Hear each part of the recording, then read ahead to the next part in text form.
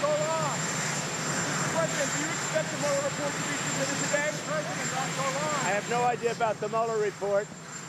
I'm going to Florida. We have meetings with the 5 Caribbean leaders. That'll be at Mar-a-Lago.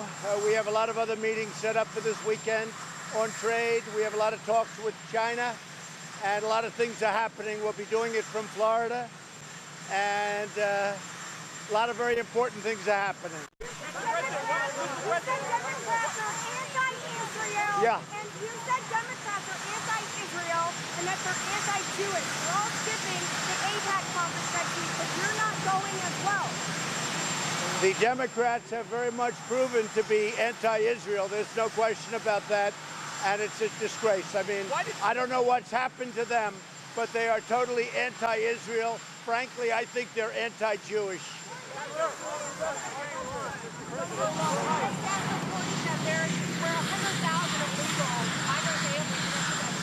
Yeah, we're being very, very strong on the border.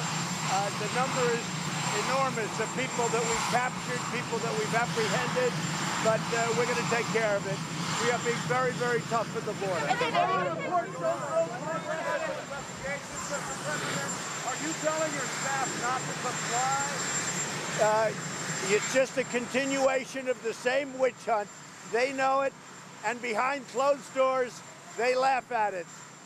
It's just a continuation of the same nonsense. Everybody knows. They ought to go to work, get infrastructure done, and get a lot of other things done instead of wasting everybody's time. I can't hear you. I know nothing about it. I've never heard that. I've never heard about it. If Robert Mueller is presiding over a hoax, do you think Robert Mueller is personally dishonest in his whole thing? Well, we're going to see what happens. It's going to be very interesting, but we'll see what happens. There was no collusion. There was no obstruction. Everybody knows it. It's all a big hoax. I call it the witch hunt. It's all a big hoax. So we'll see what happens. I know that the Attorney General, highly respected, ultimately will make a decision. What, President, is there even a peace process? There won't be, and if there is, it'll only play to our advantage. Why did you go? Do you own your public apology?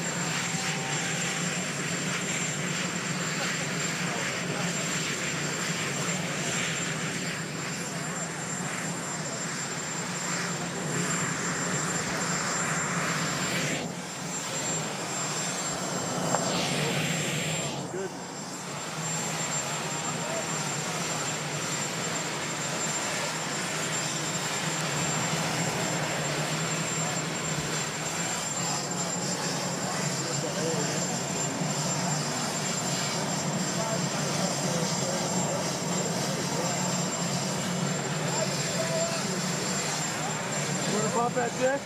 We should. What is this? Coffee?